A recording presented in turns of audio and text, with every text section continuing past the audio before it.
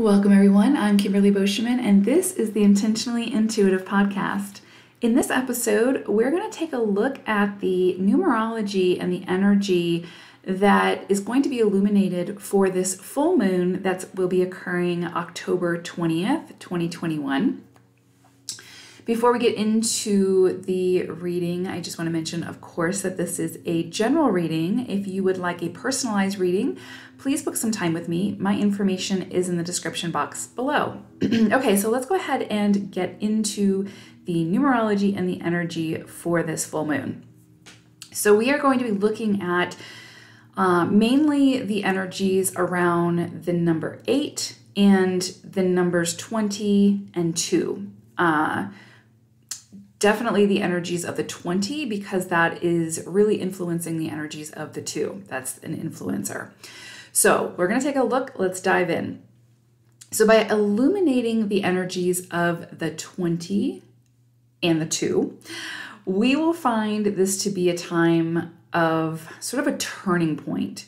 Major culminations or shifts in energy that have been building for some time now will be at the forefront. So sudden events could require you to make big life-changing decisions now that could create quite large shifts within your life.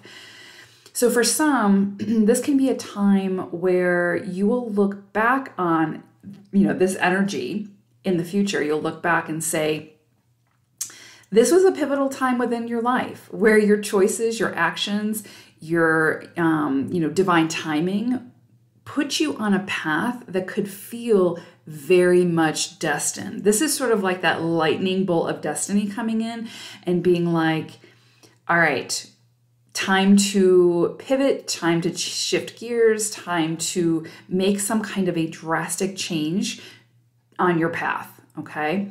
So this is big, transformative energy. This is not meek energy. This is sort of see this as a recalibration or a rebalancing of the energy that was becoming stagnant within your life. So this could be, again, that lightning bolt of awakening you've been asking for to sort of further step into your purpose and to feel much more aligned. We step into our purpose, we show up in purpose every single day, even if we don't recognize it, even if we aren't aware of it. This is an awareness. This is going to be, again, sort of that lightning bolt coming in to help to align you to where you're stepping into purpose. You are aligned. Of course, you have to take the action, but it's going to be really hard to ignore this energy. And so, again, it's what you do with it, but it's definitely going to be coming in quite strongly. So pay attention to what comes into your awareness now. We experience millions of stimuli daily. So many things happening, so many conversations, so much noise that it's impossible to integrate all of that. So what's going to be most important during this time, especially, is to pay attention to what truly comes into your awareness, asking to be acknowledged, explored, overcome, or integrated. So distinguish between the noise and the things that sort of demand your attention, right? It's kind of like those things that will not be ignored. That's in your awareness. It's like you can't really ignore it no matter where you look. You might try to look away, but it's there. There's no denying it. That's what you really need to pay attention to at this time and see what it's trying to show you. What is being shown to you at this time? Because that's what's going to indicate to you where the action needs to be taken, where the shift needs to be made. So pay attention to those things that come into your awareness, even if it makes you feel uncomfortable, because probably it's going to make you feel uncomfortable. Anytime we deal with change or transformation, it's generally outside of our comfort zone or pushing us outside of our comfort zone. Very rarely do these transformative events occur within, comfort, within the known. Usually it's asking us to step into the unknown. So again, pay attention to what comes into your awareness and demands your attention at this time. The noise, the outside noise, has nothing to do with you. But those things that stop you in your tracks and force you to pay attention, that force you to take notice, those are your messages. That's the roadmap for the next stop. Pay attention. So during this 22 illumination, you may notice many polarities surfacing, asking you to decide where your own personal balance lies within those polarities. So extremes of any kind, and I say this all the time, but it's extremes of any kind, positive, negative, whatever. Extremes of any kind can become toxic very, very quickly. So we need the polarities to keep us moving, right? To keep us evolving. Nothing sort of happens in a vacuum. You have to have both polarities, positive, negative, to push you and to help steer you or steer us, right, into the direction that we need to be moving into. So polarities are not a bad thing, but it's really about finding our balance. We are not meant to stay in either extreme. Life is about continuously being pushed into a polarity and then perhaps the other polarity, and then figuring out where our equilibrium lies. That's the growth. Learning this about ourselves and recognizing the difference between our own truth or balance and our own chaos, right? So what is chaotic for us may not be chaotic for somebody else. What is balance for us may not be balance for someone else. So this is a very unique individual journey. So don't resist this need for change, right? This lightning bolt is going to come in to show you where the change needs to occur. So don't resist it, right? Change is always happening. And so if it's change that's meant for you, the more adaptable that you can be at this time, then the more comfortable the experience of change will be for you. And understand the change is working for you. It's working with you, right? To help you find your balance and your alignment. This is truly a time of personal illumination. And I say personal illumination because it's really going to be that unique, profound experience for the individual, for you. And it's up to you what you do with that. Yes, things are going to be happening on the global stage, and we'll witness that, right? We'll be able to be aware of that. But what is balance for the collective may be different for what is balance for you. The equilibrium for the collective may be different for the equilibrium for you, right? So again, this is going to be about personal illumination at this time. You get to choose what you will do with this gift of illumination and awareness. If you choose to do nothing, then you will see little results. So this is going to be a time to be extra bold now and really take sort of, the bull by the horns, right? And steer in the direction that you want to move into with this new awareness, with this new illumination, okay? Very, very, very powerful energy. Honestly, this kind of feels like this feels like Mars energy. This feels like action energy. And this feels kind of also like Uranian, where it's like that lightning bolt coming in to be like, you can't ignore this anymore. This is coming in to your awareness to take action on, to make some kind of a shift. And the universe is working with you to help you make that shift. This is very empowering energy.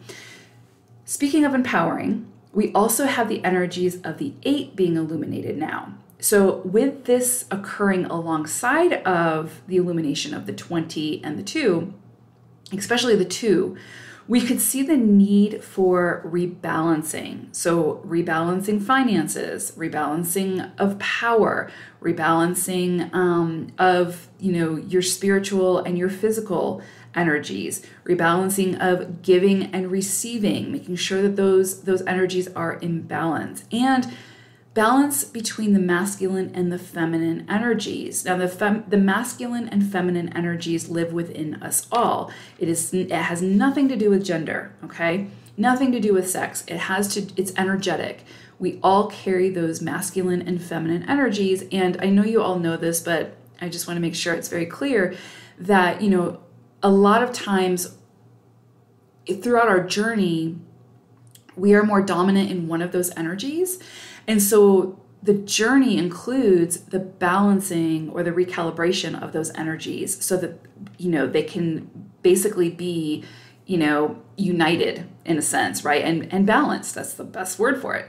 And so this is going to be a time for when that you may become very aware of where you're more dominant and where you can introduce or honor that other side of yourself, that very important other side of yourself, so that they can merge and so that they can be balanced.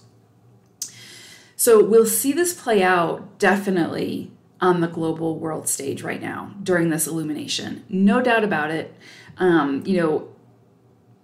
It's going to play out, and it's going to play out in a way where it's going to highlight for us what needs to change globally, what needs to change collectively, what needs to be rebalanced. Because, unless you live on a mountain under a rock, it's very clear to see that things are way out of balance right now in humanity, in the world, globally. And so it definitely needs some rebalancing there, definitely needs some recalibration. And so we're going to see these energies play out on the world stage as we continue to shift and move and try to find that balance, right, collectively. But we're also going to see this, again, individually.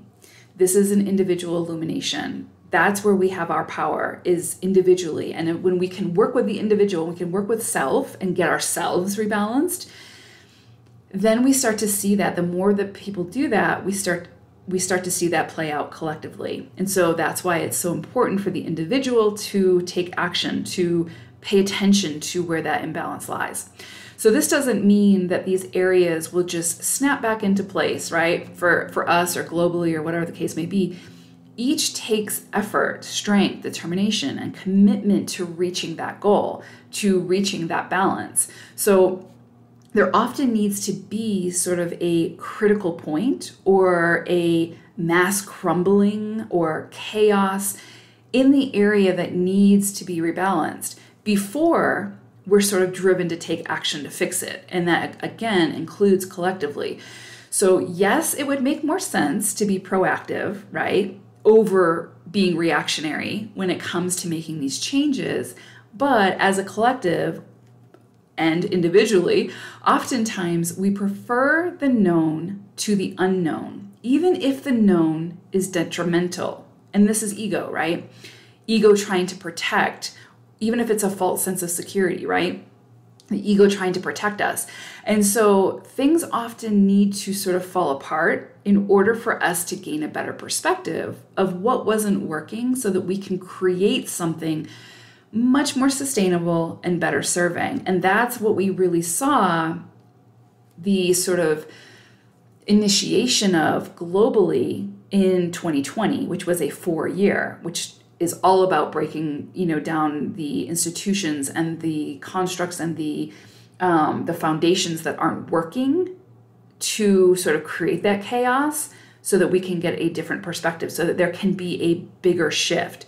And so that's really kind of, the initiation globally sort of happened in 2020, but we're seeing the after effects of that. We're still in the process. And this is not something that, again, things don't just pop into place. It takes time.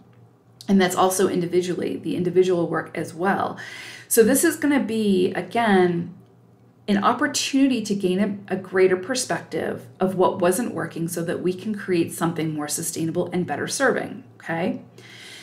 If things at this time seem to be falling apart or falling away, don't fight it.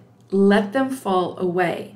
Why cling to something that isn't working, right? And that, includes relationships or career, jobs, whatever the case may be. Because when the dust settles, you'll have greater clarity. You'll be able to see things much more clearly. You'll be able to better understand why the crumbling had to occur. So you'll see what's still standing and what you have to work with to create something better, all right? And again, this includes relationships, but especially business relationships, or relationships with any amount of power struggles or control issues. And the reason why I say that is because we're working with 8 energy. 8 energy is being illuminated, and that really is sort of in the physical plane when it comes to business. Or money, or anything within the sort of physical, tangible reality that has to do with resources. So it could include, of course, a romantic partnership, a domestic partnership, but really pay attention to those business relationships or those relationships with where there's some kind of imbalance of power or imbalance when it comes to control. That's really going to be highlighted at this time to bring that energy back into balance. So we may at this time be asked to reclaim our power and to stand within our power, and that may create the fall, okay? But the energy of the 8 is asking you to answer that call. Because if something crumbles simply because you stood within your own power, then it wasn't real to begin with, and it never should have been standing in front of you in the first place. Okay, so 8 energy, again, this is not meek and mild energy that we're working with. This is very powerful, in your face, asking you to follow your truth, find your courage, and to stand tall within that knowing.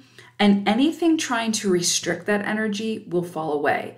Perhaps not without a fight first, but if you show up in truth, then the lies will fall away. This entire illumination is centered around each individual reclaiming their individual power that's most aligned with their own individual truth and finding their balance within that power. The 8 and the 2 energies are sort of working in tandem here for the greater good.